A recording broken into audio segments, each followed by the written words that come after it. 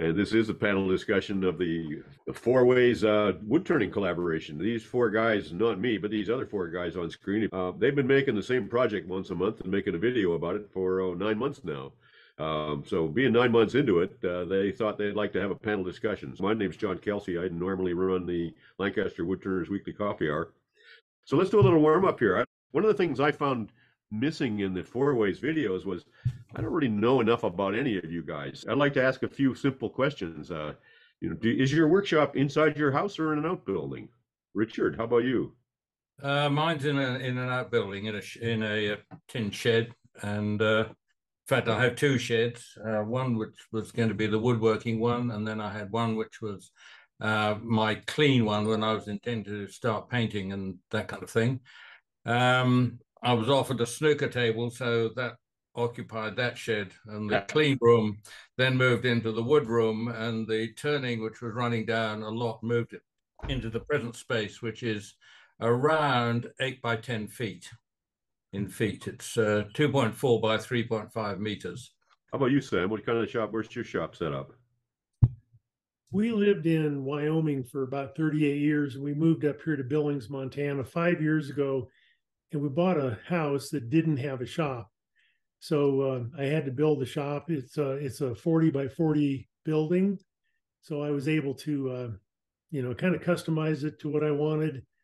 I've got like 8 220 outlets, and it's really overkill. I got 4 lathes, and I go out there every day and turn. Okay. And are you living in the city or in the suburbs or in the woods or where? Well, Billings has about 120,000 people, and we're on the west end, and we're kind of out in the country a little bit, but about 5 minutes we're in town, so it's good. Okay. How about you, Thomas Love? Well, I have a shop that is connected to the house, just between the house and retaining wall. So that was the only place I could at the time when I married my lovely wife. Yeah, it's a small shop, relatively small shop. It's around 4 meters wide, and maybe 5 long. We actually live. It's park nature, Medvednica. So it's a green area. You can't build anything just around us. So it's nice woods and everything. So it's an outskirt of Zagreb, the capital of Croatia. So. But Okay. in just a few minutes we are in a city, so we're not far away. So it's a lovely place to be. How about you, Mike? Well, I'm in the northern suburbs of Atlanta, a place called Sewanee. My neighborhood's on the Chattahoochee River. I have a basement shop in the foothills here, beginning of Georgia foothills. There's a lot of hills and valleys, so there's a lot of folks with with basements, and so I have a walk-in basement. And it's finished, so it's heated and cooled, and I have a bathroom in the basement. It's about 15 feet wide and 45 feet long. And are you in the city or in a suburb or out in the farmland? I'm in the northern suburbs. Okay. And who makes a living? Thomas Lav, you make a living with turning. Am I right about that? Yes. I'm a production turner, so the YouTube started as a sort of a side, to promote myself, my work, and everything. But most of my earnings are from wood earnings. So. Okay. How about you, Sam? I really never have relied entirely on woodworking or wood turning. I started out making cabinets and furniture 40 years ago. I spent 40 years in public education as a teacher and a school counselor. So the wood turning income is very nice. Now, is that from selling work or from teaching? I do sell stuff mostly on Etsy. I've got stuff in a couple little galleries. There's a museum in Wyoming that I have some pieces, but mostly it's YouTube, and I do classes in my shop here in Billings and that sort of thing. A little demonstrating here and there. How about you, Mike? I'm a hobby turner for sure. I retired early. I started wood turning right after I retired, and I never in my wildest dream would I ever thought of making any money. So it pays for my hobby and then a little extra. Is that YouTube's or selling work? I don't sell work to speak of. Somebody will occasionally buy something small, but yeah, it's primarily YouTube, but it's also the remote demonstrations, local demonstrations, classes in my shop, but mostly YouTube video. A few articles along the way, like Sam. How about you, Richard? How do you do these days? You still sell work? I do, yes. It's I've sold many of the pieces which you've seen on YouTube. There aren't really very many places to sell these days in Australia or around my neck of the woods. I've never done consignment because I never needed to, so that was a kind of different thing. And reflecting on this, because I was thinking, knowing this was going to come up, I really haven't done any serious production work this century, I realize. So I get a few odd orders coming through I've got an annual order for trophy bases, where I make about 10 of them, and it's extremely good money for about an hour and a half's work. So I have things like that, and I'm gently selling off the pieces I did collect or retain, trying to downsize. So I don't really want to acquire anything. I've tried to, even tools. So whose idea was this four ways? How did this come about? It was Thomas Love. Well, how did he talk you all into participating? Well, I contacted Richard first, and we spoke about that idea a little bit, and then he suggested, I believe, Mike, and I suggested the Sam, or vice versa, something like that. But the general idea was, through watching YouTube videos, you can see really bad stuff and dangerous stuff and all of that. And I was in a mission to help out other beginners to have like multiple ways of doing the same thing with different methods of how you want to accomplish, let's say, a ball or anything like that. So that's the general idea behind the four ways. Well, we're going to look at each of the projects that you guys have done and look at what the different ways were. Before we quite get to that, I asked each of you to give me 3 slides of your work, and that would represent you really. So I want to just have a quick look at that. And so, Sam, tell us why did you choose these pieces? I think it's a good representation of what I do. I started embellishing my pieces maybe around 2005, which means coloring and staining and different things. The top left picture is the metal reacted paint, and I've talked to Richard about that. He does a lot of that. In fact, I've got one of his pieces in my little display over here in the living room. I love turning boxes. I started watching Richard Rafton turn boxes in his old VCR tapes, which I still use. They still work after all these years. I really learned so much from Richard early on. The red piece on the bottom, I like to do finials. I do thread chasing. So the base of that blackwood finial is threaded into the body of the piece with inserts. And that's box elder. Box elder grows all over the West and a lot of America, and it's readily available. Farmers and ranchers don't like box elder. It's a nuisance, but I've got a pretty good stash of burl wood. And when I stain those pieces, I stain them from the inside to begin with. I turn them fairly thin, less than 1/4 of an inch, and the dye wicks through to the surface, and it kind of follows the burl and the grain in the wood. So there you go. How about you, Mike? Why did you choose these 3 pieces? Well, I think they're sort of they're kind of representational. I turn a few bowls, not as many as I used to. I've kind of grown out of bowls and harvesting larger pieces of wood and having to haul it into my shop and chainsaw it. That one is a river birch. It's probably 18 inches across. It came from a tree in my neighborhood. The acorn, I started threading after watching Sam, learning from Sam, starting in about 2012, 2013, and I enjoy thread chasing. I don't do enough of it. Some of it by hand, some of it by jig, but I make a lot of acorn boxes. And then chess pieces are probably kind of somewhat of a representation of the kind of smaller spindle style projects I do. This was my second chess set. And I made the board. I don't do much flat work, and I've since gotten rid of my jointer and planer as I try to kind of downsize my shop a little bit. Richard, how about you? Nothing like Tom's Love. I had quite a time wondering what to pick. So I homed in on these because I do like working green wood. So the one on top, the bowl is it's got 3 little feet, so what I call the tripod bowls.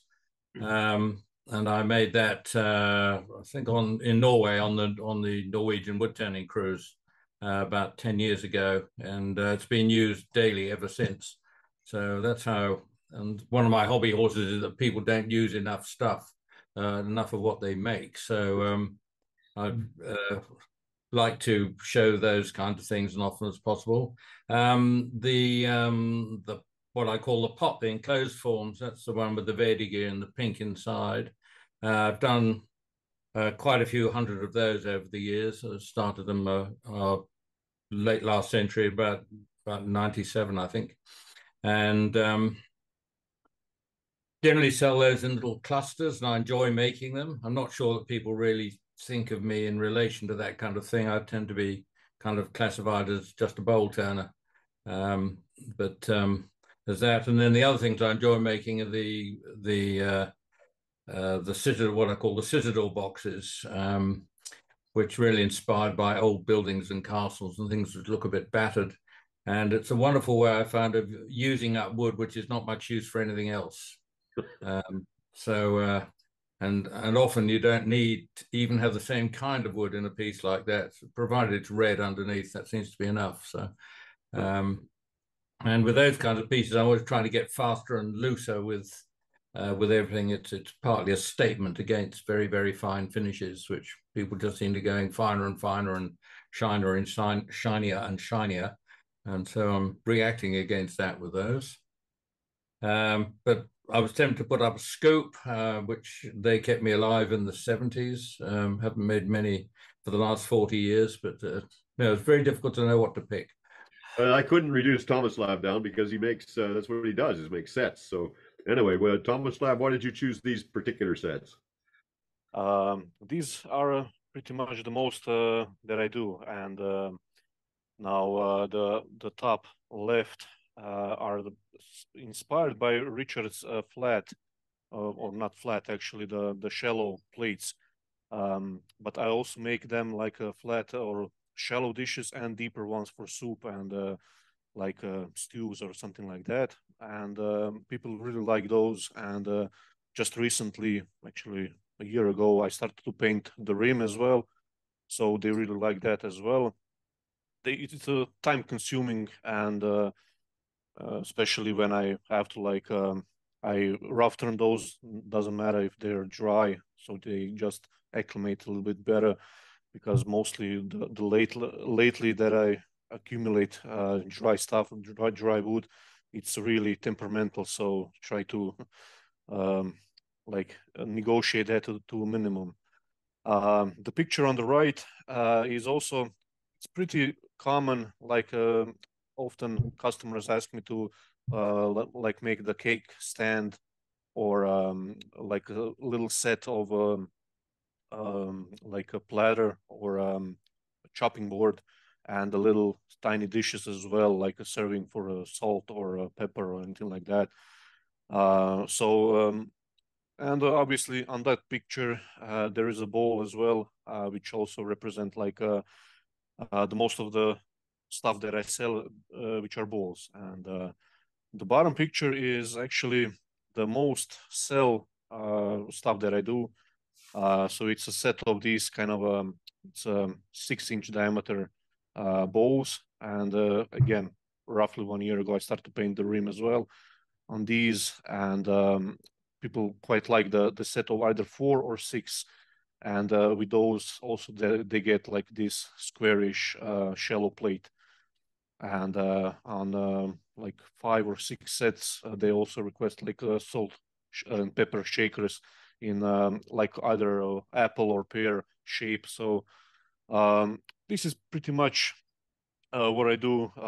Like many of the times, people give me idea what they want to like turn to get and to order, and that obviously then manipulates my way what I can do. And for instance, the lately 200 cups of shot glasses. So you know, people come up with stuff, and I just make them happen. So This is the first collaboration there, the first that you each made, the lidded box. Now, who proposed this one?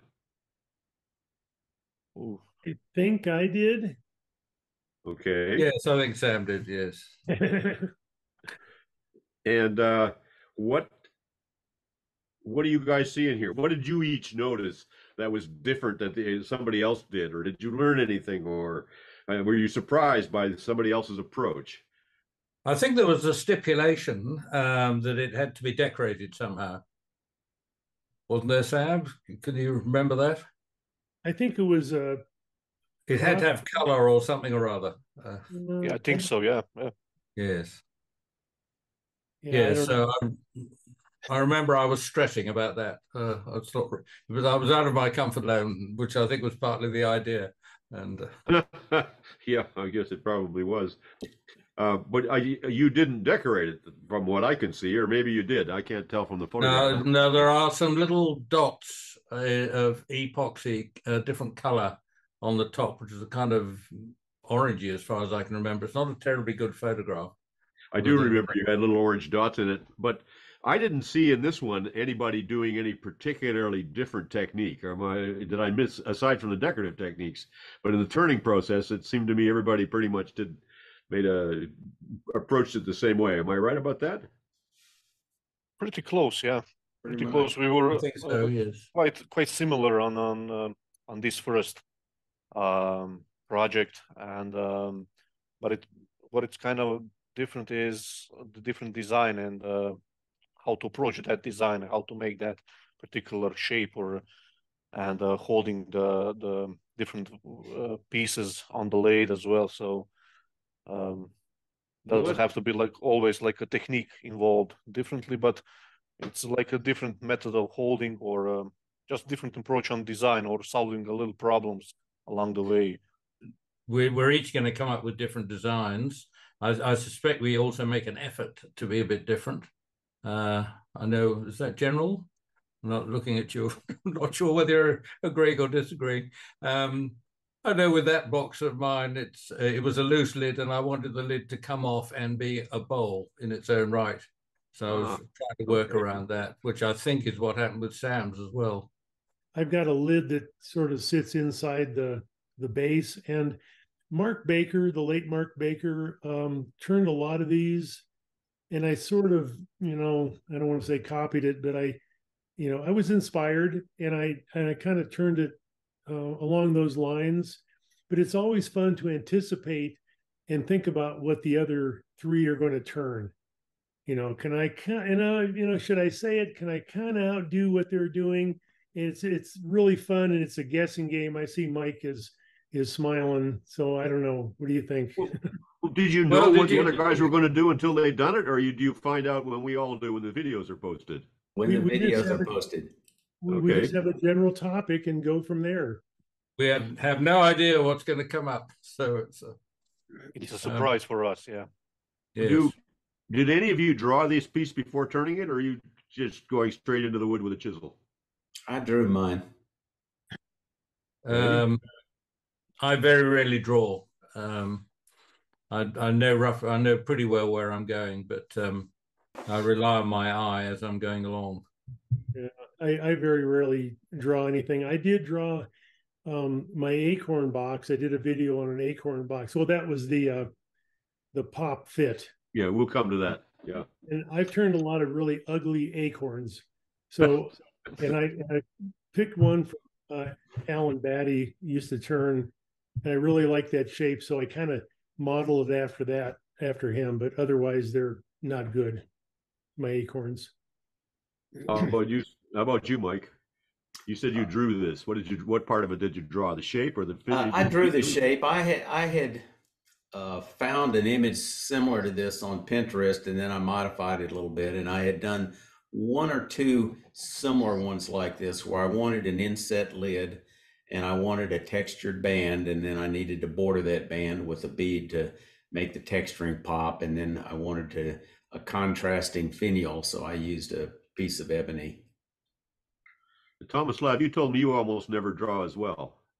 Yeah, not much, or really rarely I draw it. Only if it's something like really complicated, or it's something like interlocking or anything like that. But in this case, I knew that I want to like make a band of color between the lid and the base. But the fortunate thing was, well, I had to do it the other time as well. I believe the base, I didn't turn on the camera, so I had to do it again, and that is where I adjusted the design a little bit. So I didn't draw it, but I had the opportunity to make it again. So Okay. I suspect the need to draw may come from less experience. I suspect I have fewer hours on the lathe than the other three distinguished turners. yeah, there's nothing wrong to draw it. It's another approach, and like I said, I do sketch something, but mostly when I like don't have any inspiration or anything like that, so I'm just fiddling around and or Well, using a mirror, stuff like that, and just try to see what I want to make. so how did you choose the color you put in this? On this one, it was actually quite simple. I only have two, so it was either a black or this bluish, and I had to get myself a little bit more range of colors. So, Okay, so but that was that's baked in other words. yeah. Anything else to say about these that anybody wants to say?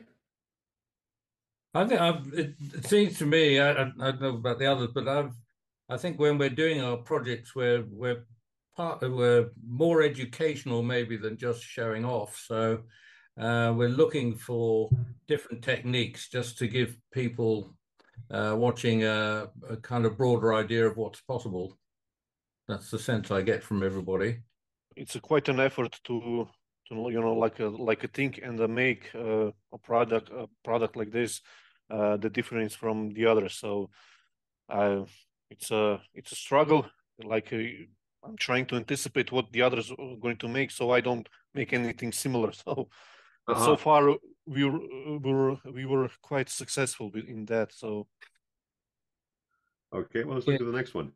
Wide rim bowl. Who's proposed this one? I think I come after Sam, don't I? Yes, I think I yes, might have been. yes, yeah. Well, you talk to it then. What do you see here? I mean, I've earned a living basically making bowls. I'm not very comfortable with projects as such. I've really got to start thinking then. You and Thomas Lab went to similar places, but Mike and Sam took quite different approaches, even though they're both out there with big lumps of green wood. Yes.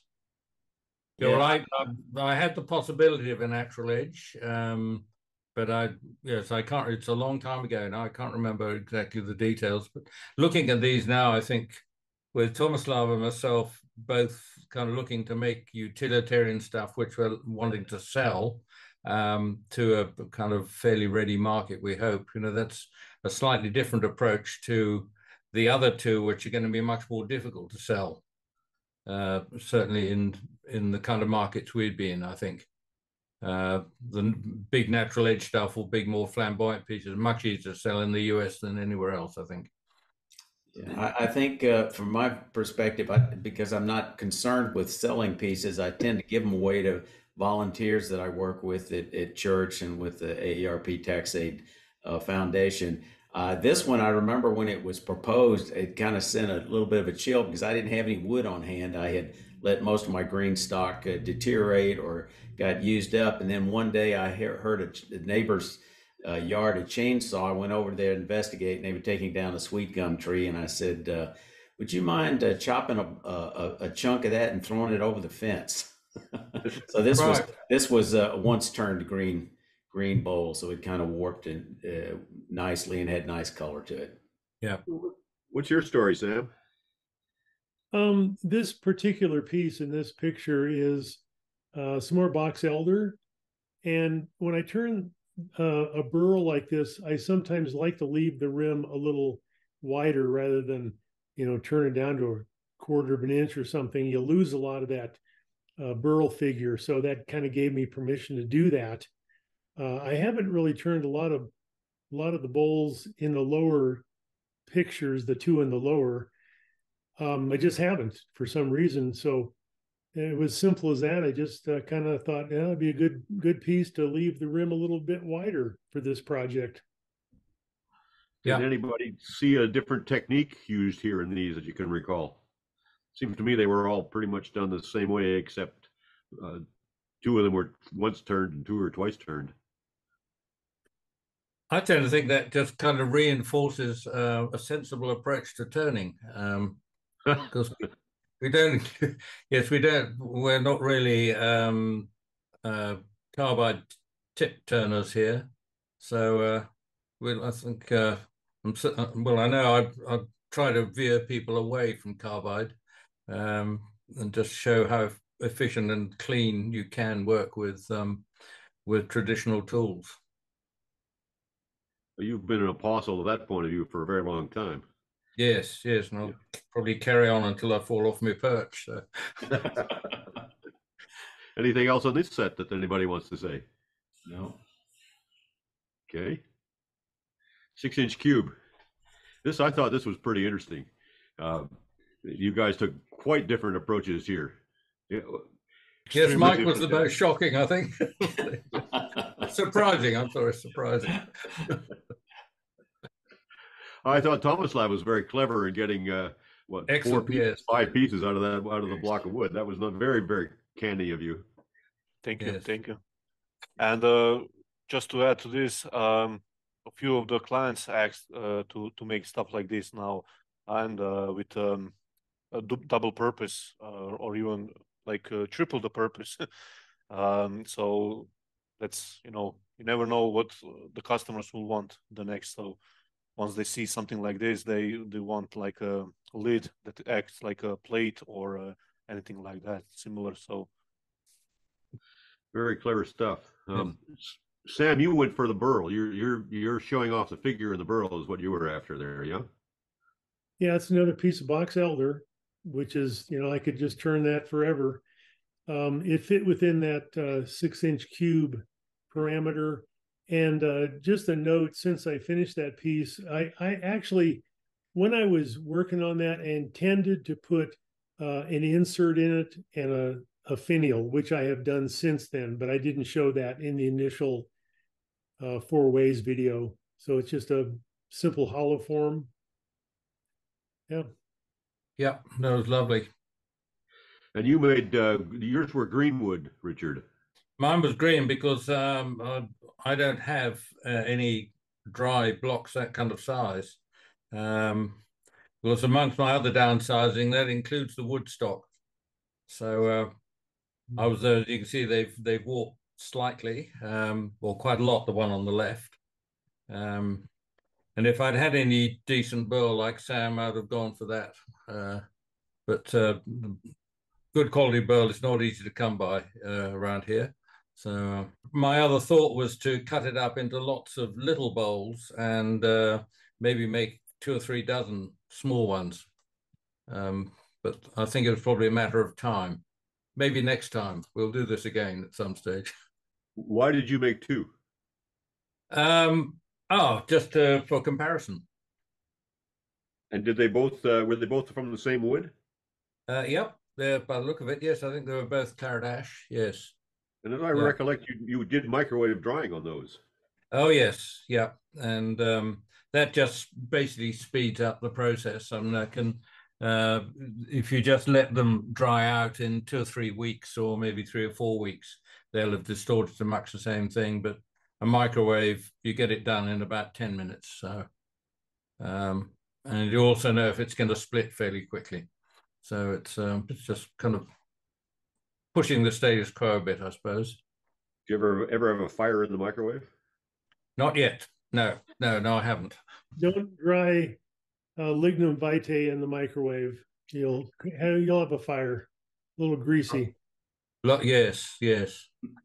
Yeah, and somebody made a comment on the tube thing that they had one burst into flame after they'd taken it out of the oven.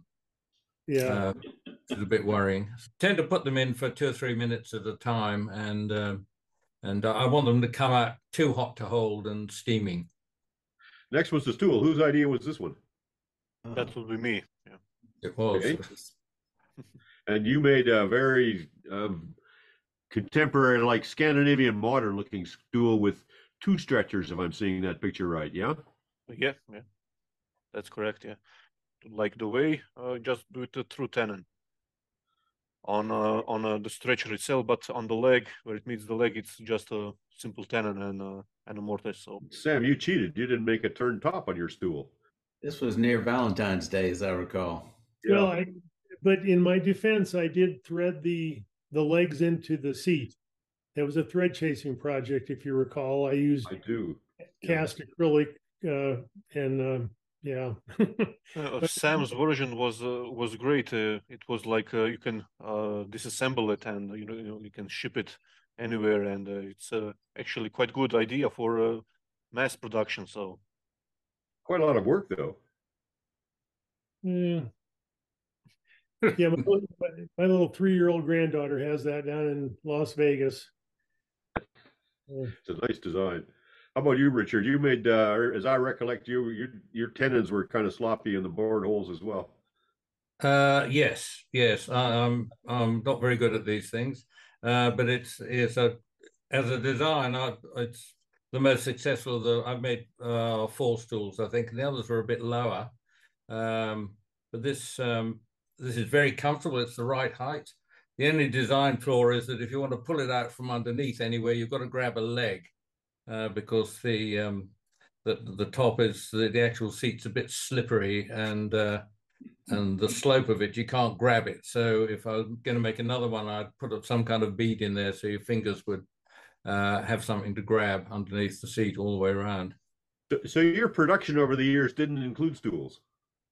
I didn't need to. No. I was always had a problem keeping up in the 70s, keeping up with scoops and salad bowls, and then in the 80s with big red gum bowls, and it was all I could do to keep up with the orders anyway. I had 3 really good galleries, and they kept me fully occupied in with, and then I would be overseas for maybe 6 weeks, and that just added to the stress of production, really. How about you, Mike? Have you made that stool before? I did. I saw Alan Leland had some of these at one of the symposiums, maybe the one in Atlanta, and I remember it's like, oh, these are just absolutely gorgeous. So I made a shop stool after that, and so when we had this project, I wanted to make another one because it is a fun project. It's kind of a Windsor style. Very nice. Yeah, very nice. Anybody else got anything else you want to say about the stools? I just thought it was a very nice project, and again successful. You had 4 different kind of variations, didn't you? You had the decoration and the simpler. So I think gave people a lot of insights into how to go about making one. Yeah, I agree with that. Embellished bowls. Sam, I think this was your idea, this one. I think it was. Did you know? Did you have that before you gave us the project, Sam? No, I did not. But that's a good one, Richard. Like I say, I've done embellishing over the years, and there's a little bit of pyrography on there, and I'll give my wife a shout out. She's become a very good pyrography artist. She does really, really nice work. But I did a little airbrushing and a little carving, and it turned out okay. I wasn't sure. There were 2 or 3 times during that process that I went back to a tool and took the surface away. It was just, I like to use the word hideous, and like my dragonflies were not good. So anyway, it turned out okay, and I quit when I was ahead, I guess.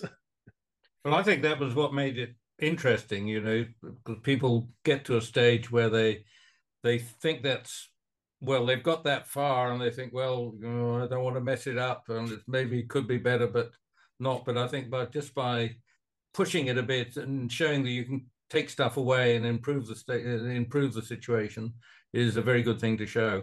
Yeah. Oh, I agree. And what's embellished about yours, Richard? Oh, it's the 3 beads or 2 beads. Yes, Several- what indeed. Yes, I'm pushed to do embellishment, so it's but the beads seem to kind of cover it. I And hope. Mike, yours was a chatter tool, I think. It was the Sorbet spiraling and texturing tool. I've done, it's been one of my most popular interactive remote demonstrations, and I've always liked using texturing tool, and so that's the way I went. Yes. And Tomislav, you made a colored rim on that. Is this the one was it melted crayons? Yeah, it was a disaster, but I mean, it turned out okay, and I had 2 of them made. The other one after that, I, I thought I could do a little bit better, but it turned out even worse. So they both sit on the shelf and just waiting the day that I'll turn away that rim. So I have a little bit shallower bowls to sell. So What's the disaster? What's disastrous about it? I didn't like.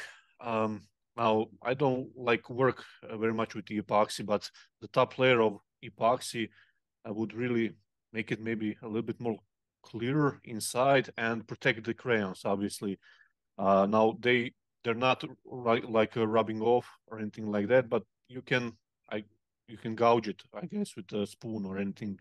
So I saw the idea actually for sort of a river table, but instead of glass or epoxy, they use the crayons, and you know, along the table you have different colors. So that was the general idea, but didn't work out as I planned. So Well, it's a pretty nice piece of wood. What is it? What's the species? yeah, I think it's English walnut, but it's came to like a stage of rot almost, and it changed the color tremendously, and the sapwood was all rotten away. It was like a sponge. So only the hardwood, the brown stuff inside was only usable, and that was the only thing I could use. But like I said, it changed the color, and the stripes are a little bit different. So it was a nice piece of wood. So You're going to take the top off eventually, are you? yes. On both of them, yes. Right. Another video. Probably, yeah. Yeah. Anything else to say about this group? No, I like the way Sam's came out. It's you know, the kind of upright shape. It just it's not really a shape which would normally appeal to me that much, but I think it works pretty well in that. And it's got the sky and the feel of the kind of the prairies, I suppose. It goes well with the painting and the carving and everything. Really great. Thank you. Okay, this was a hollow form. I don't know whose topic this was. I lost track of that completely. That may have been mine. I don't remember. Okay. I think so, yeah. Yes, I think so. Yes. So in yours, Mike, are those like holes in the side of the piece? I think that is. Yeah, that was a piece of cherry burl I had on hand. We took down a number of cherry trees at my church that were loaded with burl. So I had a nice piece, and I thought I could capture the holes properly on the side, and I was very pleased that I was able to do that. Is it painted inside, or is that just the light? No, that's just the color. Okay. The light. You're in the same vein, Sam, with something pretty similar. That piece of wood I used was mesquite, and I was at a wood turning symposium probably 5 years ago or longer, and somebody walked up with this really nice big slab of mesquite. I'd never turned it before. It had sat there because I was a little bit nervous about turning it. I thought it would be really hard. It wasn't all that bad, and it had a little bit of a natural edge on it, or you know.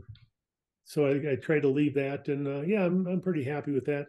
Pretty simple, but yeah. I like to turn hollow forms. I usually put a finial or something on top of them so I can do some thread chasing, but not on this one. What's your favorite hollowing method? Did you use a rig? You know, I do use one. It's called the stabilizer Trent Bosch makes it down in Colorado, and I've had that for 10 years, and it's really awesome. But I enjoyed making this one, and it's so it's done pretty much by hand, and we're using a gouge with a very long left wing, very long bevel. So, you can get in on something like that with a detail gouge, spindle detail gouge. So I pretty much went with a little bit like wider opening, much like Richard. I mean, most of my work and technique is inspired or learned from him. So from Richard, and on this video as well, I used that kind of a long bevel on the ball gouge, and it really works awesome. And it's just a great tool to like top half of this kind of enclosed parts, or The and the rest big of problem using the gouge is that you get big shavings, and they're difficult to get out sometimes, especially with a really small opening. So. And that's the advantage of having a hole in the side too. It ejects the shavings. But I don't have a compressor to blast them out either. So yeah, I use a Lyle Jameson style rig. It's very easy to use. It's kind of effortless, whereas doing it by hand, for me, it tends to be more of a white knuckle flight. So we got 3 different approaches, or 2 different mechanical hollowing methods, and then 2 pots made with regular gouges. Yeah, gouges and scrapers. Scrapers, gouges and scrapers. Yeah. Natural edge bowl. That was probably my idea. I don't know. I like natural edge bowls. Yes. Well, then your bowl doesn't have a natural edge. It does. It's in the vertical plane. I just arranged it vertically for presentation, since it's not unlike a Richard, it's not a practical piece. It's more artistic, but I was real successful with this crotch capturing that flame. Yeah, it's a beautiful piece of wood, that's for sure. Richard, you've made that one a lot, I think, that bowl. 40 years ago, we went through a batch of making thin natural edge bowls, I think, but I haven't done any really since the mid or the early 80s. They just, again, haven't really sold.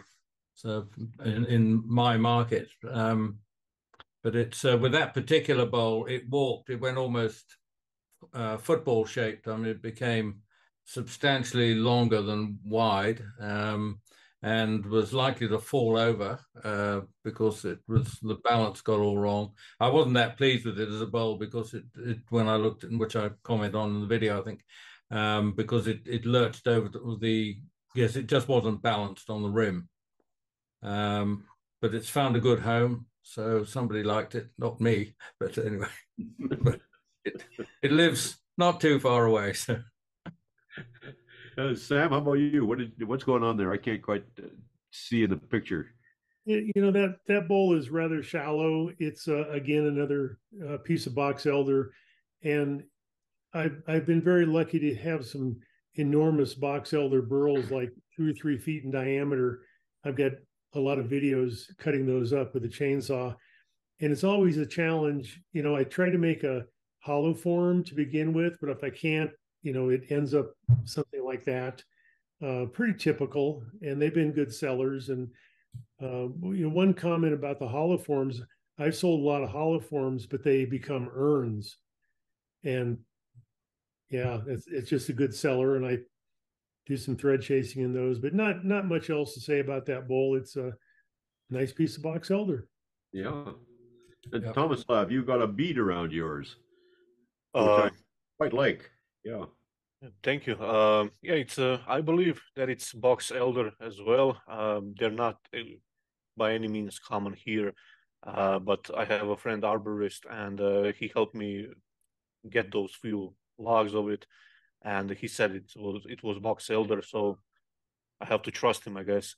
But yeah, it was the tree fell, I believe in summer or something like that, and the bark just wasn't staying on. And so I removed it and painted the rim, but kept the waviness, the natural edge part of the shape, let's say, of the rim. and just to, like, since it was green wood, to emphasize the movement, and it was actually quite a bit of movement. It shifted the balance of the foot. It was on the right, so not in the center anymore, on the big one especially. So just to put the bead on, so it kind of accentuates the movement a little bit. So I still have it. I didn't sold, but I think probably wife will keep some flowers in it or anything like that. So that was another good one where we got really 4 different pieces similar, and there was I can't remember whether I put beads up the outside of that. So I think I might have done. That produced a few critiques, should we say, odd remarks. So I think there are a couple of beads on that. We got people thinking, which was the main thing. So. Yeah. Yes, I think you did. So we got Pop Fit Box, project number 8. That would be me. Yes. Okay. So talk to yours. Well, yeah, mine was, how should I say this? It was inspired. I forgot the name of the turner. He made this kind of similar shape that was also carved on the lid. But I had in mind a slightly different approach, and usually the orange works well with English walnut, and the dark chocolatey color, and I really like that. But on this one particular, just didn't work at all. And I did try to put the bluish one color as well inside, but didn't like that either. I did a video after that as well, and I just removed everything, so it's a nice walnut without any color. So I had to change my mind. Was that Benoit Averly? Yeah, I think so. Yeah. Yeah, this is one of his demo pieces. Very nice piece. Yeah. So you say you took the orange off that after the picture? Yeah, took it all off. So now it's in Netherlands, so in a new home. Richard, that's a box you've made lots of times, I think. Well, not that particular one, yes, but that shape, yes, more or less. Yeah, that shape, I mean. Yeah. Yes. I have to pick up your journalist. Yes, fairly common. I think with that one, it didn't come out quite as I was thinking in the first place. There was, and I tend with a lot of these videos, I tend to pick bits of wood which are going to throw up problems as I see them. So there were splits to get rid of, and so I get rid of what I don't want and then see what I can do with what I've got left, which always brings us back to drawing. So that's partly probably why I don't do a huge amount of drawing. And so that came up very nicely as a fit, and that's gone to that's in America now, or it's on its way. I think it's about to be delivered. So yeah, I was pleased with it as a fit and as a box. And it was going to be part of a whole group, but when somebody wants to buy something, then they get it, and the group will be made up of some other bits. Sam, how about yours? The acorn box really requires a little bit tighter lid because ordinarily it sits on its side and you can't have a loose fitting lid. So it kind of lent itself to the idea of a pop connection, pop fit. And it's pretty tight, but it makes a nice pop when you take it apart. This allowed me to do a little texturing, and the texturing on the top of it is from a Wagner texturing tool. He's a Utah turner. I'm not sure if he's still around, but and I also did a little carving on the very bottom of it. That little thin element there at the bottom. So that was fun to do. Good project. Terry Burrell from all of them that I'd harvested at my church, and it's a box I make a fair number of them, and the shape is reminiscent of probably something I got out of Richard's book. I like that particular shape. Nice shape, yeah. I think one of the criteria here was to have a pop fit, wasn't it? We wanted it always taking the lid off. Yeah. Did everybody achieve that? I think so. Yeah. I think so. Not quite as I would have liked, but anyway. I had a better demo in the intro, I seem to remember. So. And the Yeah. Christmas holiday ornaments. I'm sure that was probably my idea because I think Richard and I had some side conversations on this one. Oh, that's I right. hadn't a clue what I was doing there. Well, that candle holder, that's the one that's came around in our coffee hour quite a few times. I think Absolutely. That's brought that in, Bert yeah. Delisle's idea. Yeah. Yeah. And we see a lot of the sea urchins, but that's a pretty nice sea urchin there, Sam. Yeah, it is. And I like the gold on that. Yeah. Yeah. Really nice. Yeah. I can't get away from just a traditional kind of an ornament when I think of a Christmas ornament. And I have turned Christmas trees and the bell. I've turned lots of those kind of ornaments. But I'd never really done the gold leaf. And that's real gold leaf on the urchin. I'd never done that before. So it's got a finial, and yeah, happy with that. Very, very nice. And Thomas Lab, that's a tree, and is the ball hollow?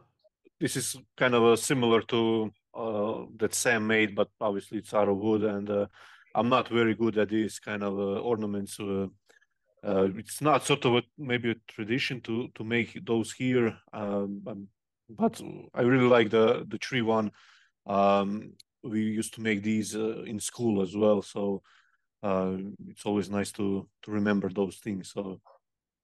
Okay, I did something else with these too. I put together each of your pieces into one frame here. So here's all of Sam's pieces. Now that we take a quick look at this, I think it's when you look at this, you can see, oh yeah, this is one guy's work, I think. Yeah, it is. Have you looked at them this way? You know, one thing I would say, over the years, I've been turning since about 1988 or so. I've never really settled on a signature piece. You know, you mentioned this turner or that turner, and something comes to mind. And I've really never spent a lifetime turning one thing. And you know, it's fine. I like to do that. It's you know, it's given me a lot of variety, and I don't know, jack of all trades. Well, I still see a family resemblance between all of these. But you get, yes, it's an overall style and approach, isn't it? Yeah. Well, that's Sam's. There's Mike's. Mike's has a pretty wide variety between pieces that are highly regulated and pieces that are really very free. Yeah, that's me. I'm kind of all over the board since I'm not a production turner. I don't sell my work. I don't have a series, never created a series of anything. And with the emphasis on videos over the last 8 or 9 years, it's like every week it's a new project. Yes. And then it's kind of one and done, and you move on. And then after a few years, you can come back and revisit the videos that were popular and do another variation. There's Richard's. Again, I see a family resemblance among these two, particularly in your fondness for green wood. Yes, yes.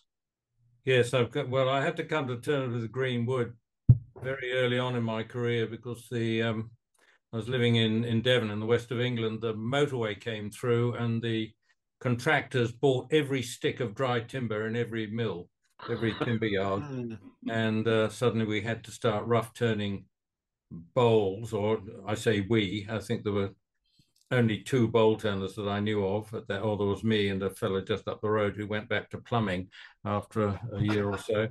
I just wish I'd thought of having leaving 3 little feet on the bowl earlier on, because I would have worked green wood and that would have been my signature piece. And as it was, I ended up kind of just using mostly claret ash for bowls, and that. But I've always gone for simplicity, and which I think is probably more difficult than smothering it with beads and that kind of thing. It's people think simple is very easy, but I never find it's that easy. Just getting the curves just right. And there's Thomas Lab's group. Well, this is a very coherent group as well, though. It has the same kind of coherence that Richard does. So I found that pretty interesting. That you and Richard are there's very much a family resemblance in the work. Mike and Sam are all over the place with making lots of different things with lots of different approaches. and you two guys seem to have approaches that work well for you, so you apply the same approach to each new problem. Well, I think that's what you do as a professional. If you're making a living at it, you've got to have something which you can repeat, which is easy to make with material which looks good. You know, you're not looking for challenges, or at least I'm not. No, I like a good challenge, but I also I'm quite influenced by Richard as well. So I do try to like, it's a wrong word, like find your own voice or your own style, but it's sometimes that's kind of difficult to do when all the shapes are taken and you just have a, you know, like a ball shape, and there's only that you can do with that a few things, you know, and to still to be useful, and that's the most important part in my, at least, work, so I can or either sell it after or use it myself. So if I don't accomplish that, then it's kind of either in a trash or maybe just for somebody who just like to watch it, you know, that particular item. So well, there's a very clear voice going on in the pieces in these three pieces, or these three photos that you sent in the first place. yeah, I mean, it's kind of, I was pushed into that, and I really like making this kind of, you know, you zoom out, you put the music on the stereo, and you set off to make try to make similar items as best as possible, and I just enjoy that kind of process, and yeah, I think that kind of shows, and It does.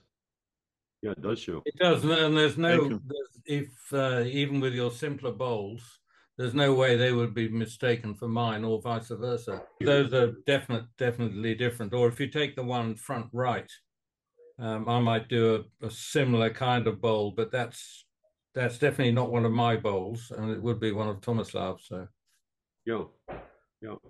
thank you. We looked at all the pieces. I thought it was a wonderful exercise. I really enjoyed watching the videos. Or are you going to carry on with this, or are you done? Oh, we'll continue. I'm quite happy to carry on. I think it's a good exercise. It's a good opportunity to show, yes, exactly what we set out to do, show different approaches to the same task. And I think remotely through emails, we've learned to figure out who's next up in the rotation and try to get the idea out soon enough so we can all get the proper piece of wood or timber and have time to think about it and fit it into life. So I don't think we need to produce something totally different every time. You know, you can start saying, oh, you know, you can do another wide rim bowl and just see what different things you can do this time, which I think we feel like doing.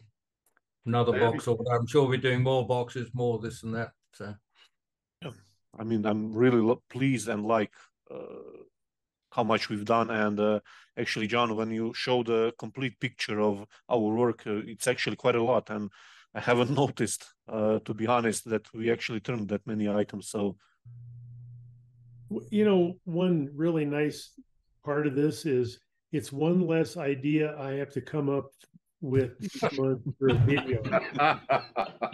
You know, I love it, but it's been so much fun, and you know, to get to know, I've known Mike probably better than the rest, and we talk on the phone once in a while.